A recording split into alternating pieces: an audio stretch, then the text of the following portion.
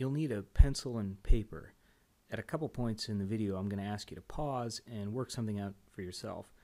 What we're going to do is we'll find the absolute max and min values of this function where x and y lie in a triangle defined by these 3 points. Let's draw those 3 points and see the triangle they define. X-axis, y-axis. There's the point 0, 0, 3, 0, 3, 2. Okay. There's the triangle. X and y are going to live in here, and we're going to find the absolute max and min of the function. If I draw this in 3 space, here's the y-axis, x-axis, and the z-axis. The triangle looks like this. Maybe like this. Okay. Now there's some piece of a surface defined on that triangle. Maybe it looks like this. We're not quite sure what it looks like.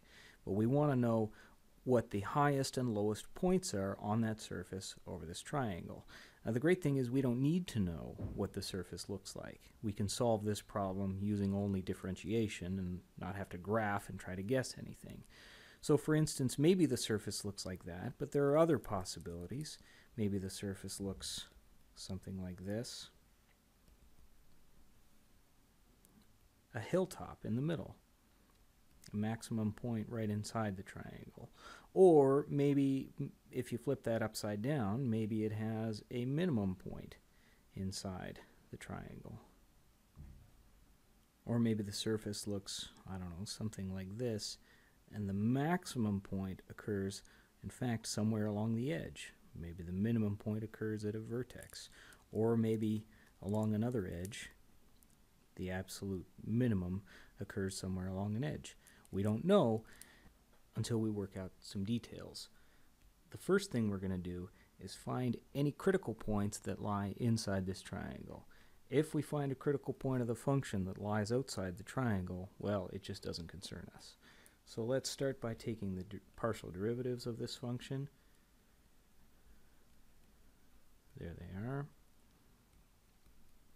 And if you set them equal to 0, you find that you get x is equal to 2 and y is equal to 1. So there is a critical point at 2, 1. We don't know if it's a max or a min or a saddle, but we don't need to. All we need to do for now is just evaluate the function at that critical point. You plug it in, you get 0. Now we're just going to put that's just going to be one number of many that we're going to have in a list. And in the end, we're just going to look at our list of numbers and pick off the highest one and the lowest one, and those will be our absolute max and min. Let's next work out the values of the function at the 3 corners of the triangle. So when you do that, you get f at 0, 0 is minus 1. F at 3, 0 is, well, maybe you want to pause the video and just work those out for a moment. If you do, you find you get minus 2.5 and minus 2.5 for the other 2 vertices. Okay, so far we have a list of 4 numbers, 0, minus 1, minus 2.5, and minus 2.5. The largest of those is 0, and the smallest is minus 2.5, but we won't know whether that's the absolute max and the absolute min until we rule out the possibility that the surface actually reaches its max or min somewhere along an edge. So what we have to do now is look at the values of the function along these 3 lines, L1, L2, L3, that define the boundary of the triangle. So let's first move along L1. How would you describe this line L1? Well, x can vary. X can go between 0 and 3, but y is always 0.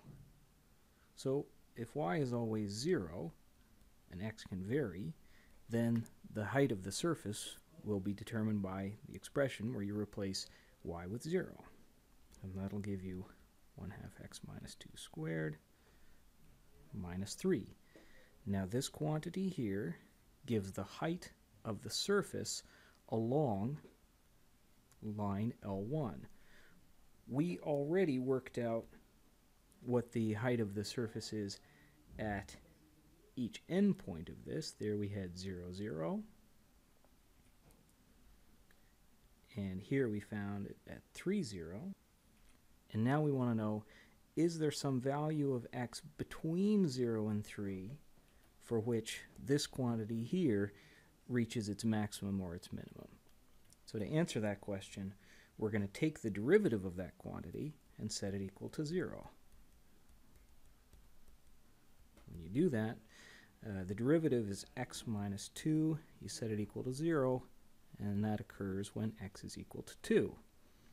Okay, now let's evaluate the function when x is equal to 2 and y is equal to 0. X is equal to 2, y is equal to 0. When you do that, you get f at 2, 0 is minus 3. Aha! So there's, if you compare that with our previous list of numbers, we see now this is a new candidate for the absolute min because it's less than minus 2.5.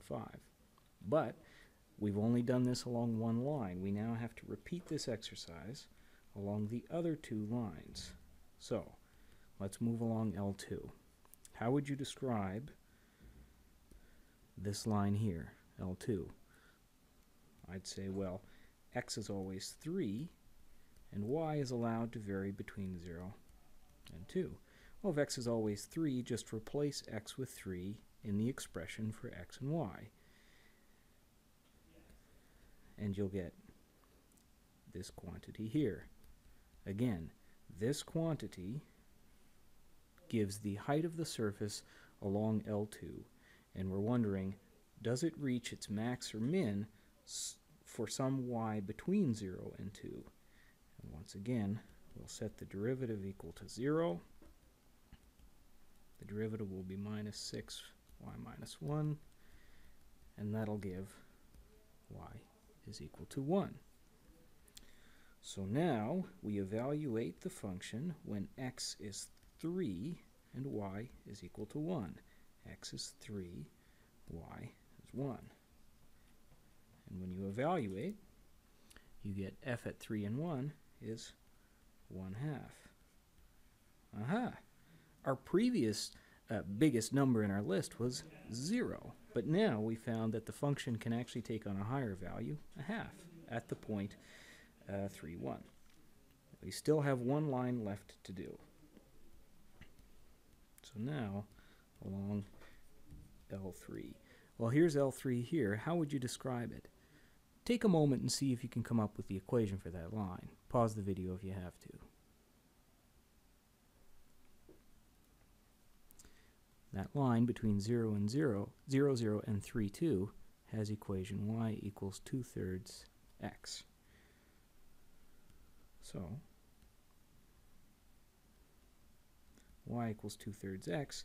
The height of the surface along that line, just replace y with 2/3 x.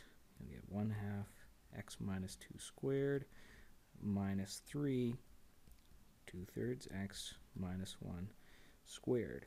Once again, set the derivative equal to 0, and I'll leave that for you to do. You'll find that you'll get x is equal to 6/5. And then what should y be? Well, you would determine what y is when x is 6/5 by plugging 6/5 into the equation for that line, L3. That'll give you y is equal to 4/5, and you can work this out if you like. F at 6/5, 4/5 is in fact 1/5, which is not bigger than the largest number we just found, which was 1/2. So when you compare our list of numbers, let me circle this one a moment. Compare our list of numbers: 0, minus 1, minus 2.5 and minus 2.5, minus 3, 1/2, and 1/5. The absolute maximum is 1/2. That occurs at 3, 1. And the absolute minimum is minus 3. That occurs at 2, 0. This is a graph of the function. You see that it's defined over that triangle. And you can see right here that the absolute maximum occurs on this boundary, on that line L2, at the point 3, 1. And the absolute minimum occurs along this boundary here, at the point 2, 0.